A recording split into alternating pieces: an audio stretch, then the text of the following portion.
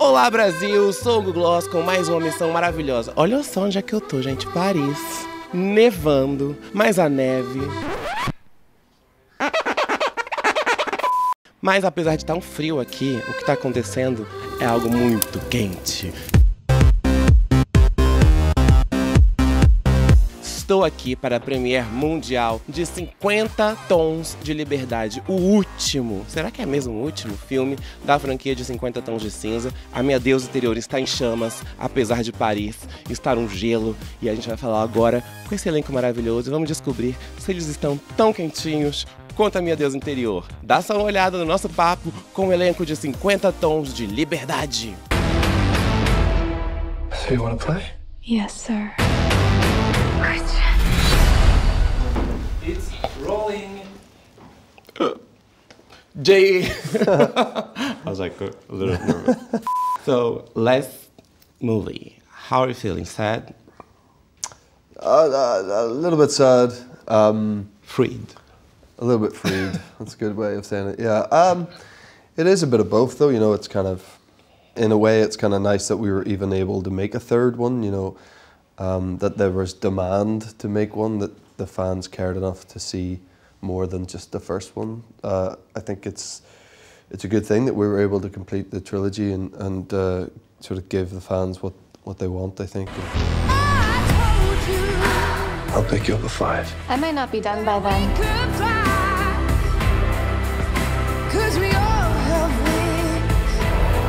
We're being followed.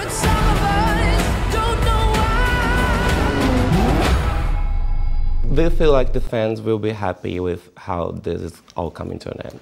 Yeah, I think so, yeah. I mean, these movies are very much made for the fans, and the fans are at this sort of focal point of the creative process. It's like, let's please them, because there's so many of them and they care so much about these books and these characters and these movies, that let's give them what they want, I think, is a lot of the time, you know, is our sort of ethos. So, you know, I think there's great stuff in there for them, and hopefully it's the finish that they I think they sort of want. Yeah, they're gonna love it. And there's that nice nostalgic bit at the end where we sort of play back to when Anna and Christian first met and everything. I think that'll get people.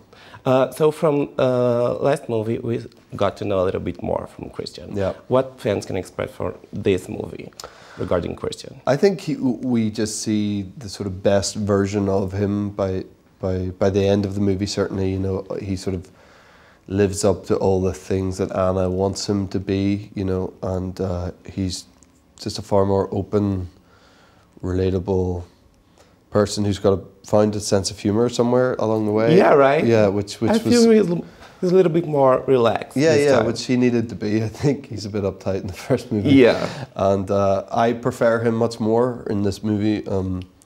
He seems like someone I'd potentially go for a drink with, when before I wouldn't have. You know what I mean? You wouldn't talk to him. No, before. he's not my kind. You know, I don't have any friends like him. So, Yeah. He's just developed. I think he's grown up, and he's. That's what love is. That's what love does. That's what you're meant to get out of love. You're meant to get the best out of each other in every relationship. So. And yeah. now you're singing too. I sing a wee bit. Yeah. I mean, there's anything Christian Grey can't do. Sing. Sing, but you're probably. singing really well. Don't you think It does so? it. I haven't actually heard it myself. I saw it in the movie, but I was sort of cringing. You never got I was cringing so much that bit was coming up. I wasn't really listening properly, and it was over so fast. And I haven't heard the recorded version of it. So, yeah, who knows what that is? It's really good. Is it okay? I was actually going to ask you if you're going to think about a singing career. Yeah, I'm not. No. No? There's not even a possibility? No. Thanks. Because you got to be on the 50 Shades soundtrack. There's Yeah. like, Again, I didn't really know that was happening until I got like. how email. was it? How did you get it? Well, you see, they ended up just using the piece that we recorded when we did the film. So, because there was talk at one point of getting me to record that song, Maybe I'm Amazed, like properly in a studio with a band and everything. And then I guess I didn't respond or something. I don't know. It just didn't happen. So I just didn't think it was going to be on there. And then I sort of got an email saying that I was on the soundtrack. So I'm a bit confused about the whole thing, and I'm a bit embarrassed to be on the soundtrack with like really credible artists.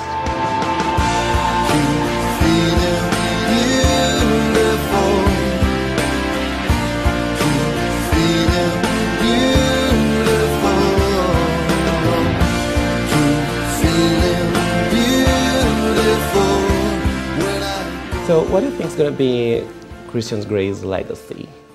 God, I don't know. I just hope that the films are loved by the fans, really, and that we, you know, did our job.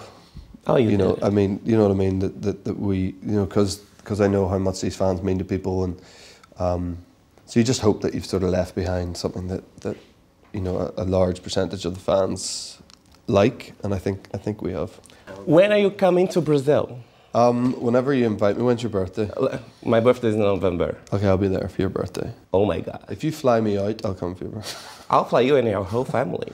Oh, that's nice. Okay. Okay. No, I'd dying to come to Brazil. I just literally haven't had an opportunity. And years ago I was going to do this photo shoot in Brazil, and then they moved it to Buenos Aires. So, and then I wanted to go there for a holiday after Argentina. I just didn't have the time. So I'd love to get out there. I'd love to go to Brazil. We're waiting for you. You're gonna love it.